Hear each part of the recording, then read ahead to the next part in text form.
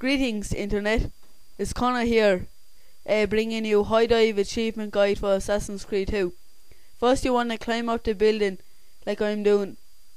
It's stupid, you can't climb up the tower, so you have to go onto this building and jump across to the little orangey coloured window. Then keep climbing up until you get to these two windows, and you'll end up moving left. And I advise keep moving to the left the whole way across. And then you'll have to come around the corner, cause you can't make it up that way.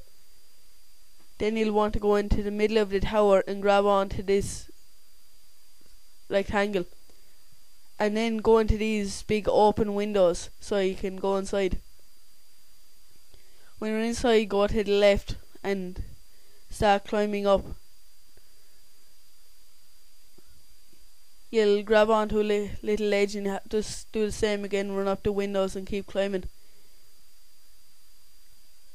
Leave comments and all on what you think of this game. Personally, I think it's the game of the year.